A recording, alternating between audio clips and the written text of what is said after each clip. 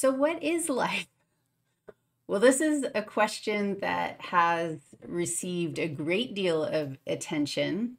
In fact, I have four humans up on the screen here who have written books basically um, titled What is Life? The purpose of their books was to explore life and attempt to define it.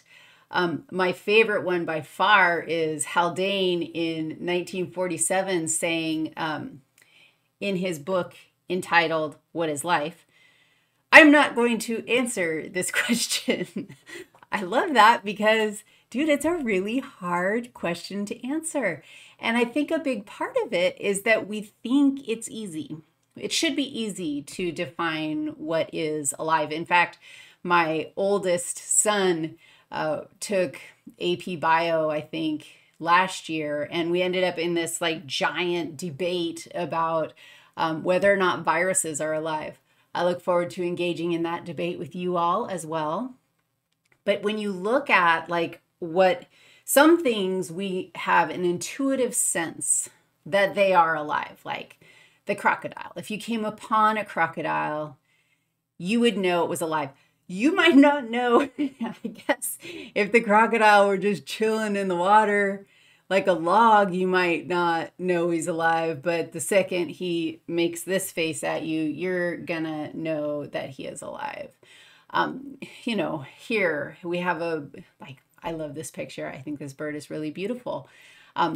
Definitely we have a sense that, yeah, this is alive. This elephant team, like there's life here. And we look at it and we have some affection or we identify with these living creatures. Some living creatures we really identify with, the whole primate crew, like these are almost like family. And we will talk about how that is really close to being true. But the more similar critters are to us, the more likely we are to feel like kinship and affection and cuteness.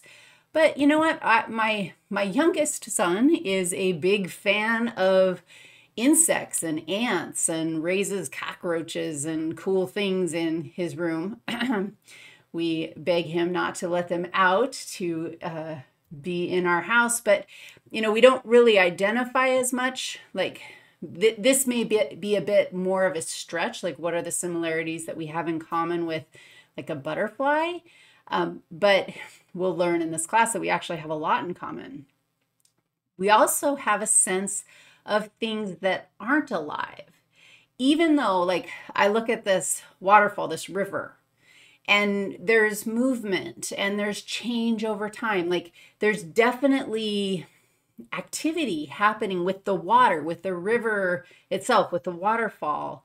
But we have an intuitive sense that, yeah, that's not alive, even though it's doing some of the things that living things do. Here's another picture of a waterfall. There's less life around this one. That previous picture had tons of living critters, green living critters around it. But you still would look at this and go, yeah, that's not alive, even though it's moving. A desert, sands, not alive. Like it's moving and it's changing. It's dynamic, but it doesn't have the qualities of life.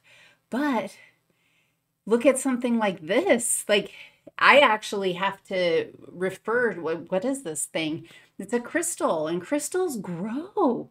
And they're minerals that change and kind of expand. And I look at this, I'm like, oh my gosh, it looks kind of like a lichen. It becomes sort of not easy, not intuitive to decide. It's beautiful and changing. But for whatever reason, and we're going to look at those things, it isn't classified as living. This guy, mushrooms, funguses are alive. I would argue that in that previous picture, I mentioned that it kind of looks like a lichen. We'll just go back to it. This looks lichen-ish.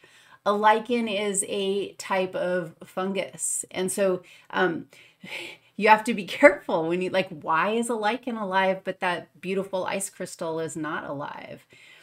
And how do we know that something is like what? There's got to be some characteristics that we can look at that are going to tell us whether or not something is alive.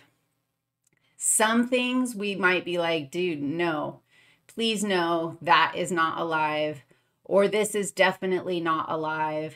No, cannot possibly be alive, when in fact all of those things are absolutely alive. This is a shelf fungus that, what does it do? How does it change? How do we know that that is a living thing? I show you all of these only to say that it makes sense that there is conversation, that there is discussion, that there is debate about what makes something alive, enough so that there are current, interesting books and conversations happening about this topic. We are going to attempt to get there. We are going to attempt to get some definitions. And the first thing we're going to do is look at a quality of all matter, but something that's going to help us define what life is. And that's the hierarchical organization of structures in all matter, but especially in living things.